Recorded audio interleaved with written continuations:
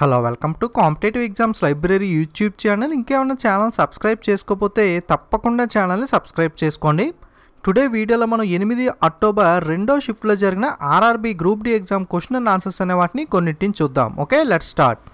So మొట్టమొదటి question వచ్చి Raghuvamsham author, Raghuvamsha గ్రంథ రచయిత ఎవరు అని అడిగారు. ఆన్సర్ వచ్చి కాళిదాసు. ఓకే, రఘువంశం కాళిదాసు.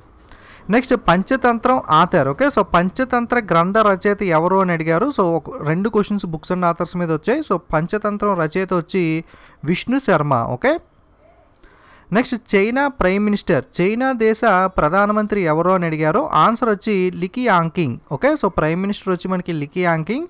అలాగే ప్రెసిడెంట్ ఎవరు అని అడిగితే జిన్పింగ్. ఓకే, సో జిన్పింగ్ వచ్చి ప్రెసిడెంట్, ప్రైమ్ మినిస్టర్ వచ్చి లికి యాంకింగ్. Next for rice the melting point in calorific value, మంచు కరిగే ఉష్ణోగ్రత కెల్విన్స్లో ఎంత ఉంటుంది అని అడిగారు. సో కెల్విన్స్లో అడిగాడు కాబట్టి ఆన్సర్ వచ్చి 273 కెలోరిఫిక్ వాల్యూ. ఓకే, 273 K అనేది ఆన్సర్ అవుతుంది. ఒకవేళ డిగ్రీలో అడిగితే 0 డిగ్రీ సెంటీగ్రేడ్ వద్ద మనకి మంచు కరుగుతుంది అనమాట. Okay, so ice melting point వచ్చి 273 K. Next which see separates Australia and New Zealand countries, Australia మరియు న్యూజిలాండ్ దేశాలను వేరు చేసే సముద్రం పేరేమిటి అని అడిగారు. ఆన్సర్ వచ్చి టాస్మాన్ సీ. ఓకే, టాస్మాన్ సముద్రం వచ్చి మనకి ఆస్ట్రేలియా న్యూజిలాండ్ని వేరు చేస్తుంది. Next Sania Mirza related book. Okay, Sania Mirza యొక్క బయోగ్రఫీ మీద సంబంధించిన పుస్తకం ఏమిటి అని అడిగారు. So Sania Mirza related book వచ్చి ఏస్ ఎగైనెస్ట్ ఆర్ట్స్. ఓకే, ఏస్ ఎగైనెస్ట్ ఆర్ట్స్ వచ్చి మనకి సానియా మిర్జా బయోగ్రఫీకి సంబంధించిన పుస్తకం. Next Rajya Sabha maximum seats. Okay, రాజ్యసభలో ఉన్న గరిష్ట సీట్ల సంఖ్య ఎంత అని అడిగారు. ఆన్సర్ వచ్చి 250. ప్రజెంట్ మనకి 245 మంది ఉన్నారు. మ్యాక్సిమం అయితే 250. అలాగే మ్యాక్సిమం సీట్స్ ఇన్ లోక్సభ ఎంత అని అడిగితే లోక్సభలో గరిష్ట సీట్ల సంఖ్య మనకి 552. ప్రజెంట్ వచ్చి 545 మంది ఉన్నారు. ఓకే, ఒకసారి మీరు కూడా వెరిఫై చేసుకోండి ఇది. Next Dronacharya award is related to, Dronacharya award దేనికి సంబంధించింది అని అడిగారు. ఆన్సర్ వచ్చి ద్రోణాచార్య అవార్డు అనేది మనకి స్పోర్ట్స్ కోచెస్. ఓకే, సో గురువులకు ఇచ్చే అవార్డు అనమాట.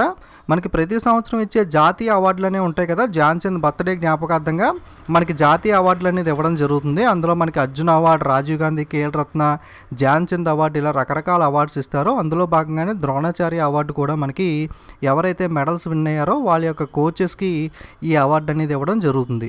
అలాగే ధ్యాన్చంద్ అవార్డు దేనికి సంబంధించింది అంటే లైఫ్ టైమ్ అచీవ్మెంట్ స్పోర్ట్స్కి సంబంధించిన అవార్డు. అలాగే రాజీవ్ గాంధీ ఖేల్ రత్న, అర్జున్ అవార్డ్స్ వచ్చి మనకి స్పోర్ట్స్లో మనకి 4 ఇయర్స్లో మంచి ప్రదర్శన చూపించిన వాళ్ళకి ఇవ్వడం జరుగుతుంది. ఓకే, సో ద్రోణాచార్య వచ్చి స్పోర్ట్స్ కోచెస్కి ఇచ్చే award. Next SI unit of magnetic flux, అయస్కాంత ప్రవాహం యొక్క ఎస్ఐ యూనిట్ ఏమిటి అని అడిగారు. ఆన్సర్ వచ్చి weber. Next what is the name of India's fastest super computer established at IITM Pune, IITM పూణేలో ప్రారంభించిన భారతదేశపు అత్యంత వేగవంతమైన సూపర్ కంప్యూటర్ పేరు ఏమిటి అని అడిగారు. ఆన్సర్ వచ్చి ప్రత్యూష్.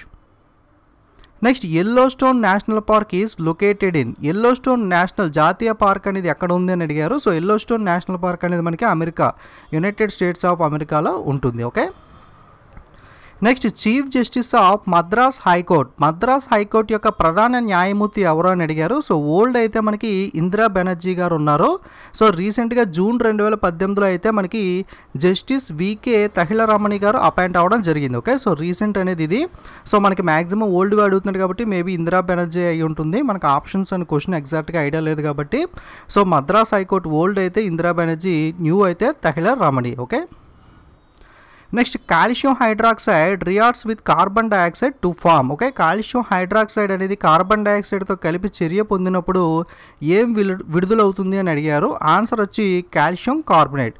ఓకే, కాల్షియం కార్బనేట్ అనేది విడుదలవడం జరుగుతుంది. Okay, next gravitational force between 2 objects depends upon. Okay, 2 వస్తువుల మధ్య ఉన్న గురుత్వాకర్షణ శక్తి దేని మీద ఆధారపడి ఉంటుంది అని అడిగారు. మనకి ఎగ్జాక్ట్ ఆప్షన్స్ ఐడియా లేవు కాబట్టి మేబీ మాస్ అండ్ డిస్టెన్స్ అయ్యే అవకాశం ఉంది. ఒకసారి మీరు కూడా వెరిఫై చేసుకోండి. Okay, mass and distance. Next carbon atom C16 shape. Okay, మనకి కార్బన్ యాటమ్స్లో C60 ఎలిమెంట్ యొక్క షేప్ అనేది ఎలా ఉంటుంది అని అడిగారు. సో ఇది మనకి రింగ్ ఫామ్లో ఉంటుంది. సో ఎగ్జాక్ట్గా చెప్పాలంటే ఫుట్బాల్ షేప్లో ఈ షేప్ అనేది ఉండటం జరుగుతుంది. ఓకే, సాకర్ ఫుట్బాల్ షేప్ ఎలా ఉంటుందో ఈ C16 కార్బన్ యొక్క షేప్ కూడా అదే విధంగా ఉంటుంది. ఓకే, నెక్స్ట్ బ్లూ రెవల్యూషన్కి సంబంధించి ఒక క్వశ్చన్ వచ్చింది అన్నారు. సో బ్లూ రెవల్యూషన్ ఫాదర్ ఇండియాలో ఎవరు అంటే నీలి విప్లవం యొక్క పితామహుడు మనకి హీరాలాల్ చౌదరి. ఓకే, సో హీరాలాల్ చౌదరి గారు మనకి నీలి విప్లవం యొక్క పితామహుడు. అలాగే ఈ నీలి విప్లవం అనేది దేనికి సంబంధించింది అంటే aqua culture, like fish and aqua ఉంటుంది కదా, దానికి సంబంధించి ఈ బ్లూ రెవల్యూషన్ అనేది తీసుకురావడం జరిగింది.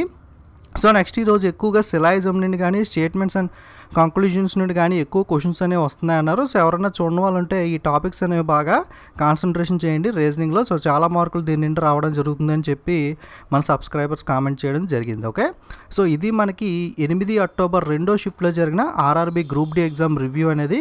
అలాగే కొన్ని క్వశ్చన్స్ అనేవి నెక్స్ట్ ఎగ్జామ్ రాస్తున్న వాళ్ళు కూడా ఖచ్చితంగా ఎగ్జామ్ అయిన తర్వాత క్వశ్చన్స్ అనేవి కామెంట్ చేస్తూ ఉండండి. సో నేను వీడియో చేయడానికి యూస్ఫుల్ ఉంటుంది. సో నెక్స్ట్ ఎగ్జామ్ ఉన్న వాళ్ళకి కూడా హెల్ప్ఫుల్ అవుతుంది. So don't forget to subscribe and share. Thank you.